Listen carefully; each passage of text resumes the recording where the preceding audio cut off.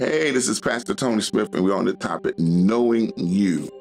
Do you understand that in the Word of God, Satan said, Paul, I know, Jesus, I know, but who are you? The demon hollered out that. Do you understand that number one is there are demons. Demons are real. You might not believe it, and you have the right to not believe it if you choose to. But the spirit of another thing is real. And it knows you better than you know yourself.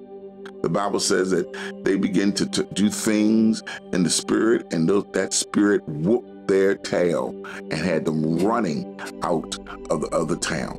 I want to talk to you today about, do you know where you are with God?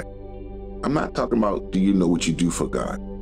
I'm talking about, where is your true position with God?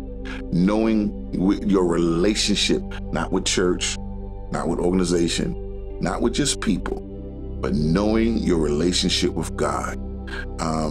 What's one thing about this Christian walk? No one can judge where you really are because they don't know what you do in your private time. Do you pray? Do you worship?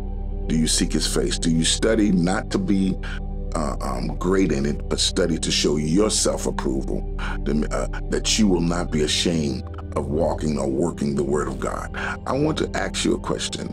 Do you really know you with this Christianity walk? Or are you just one of the few that says, I'm a believer, trust me, don't follow me?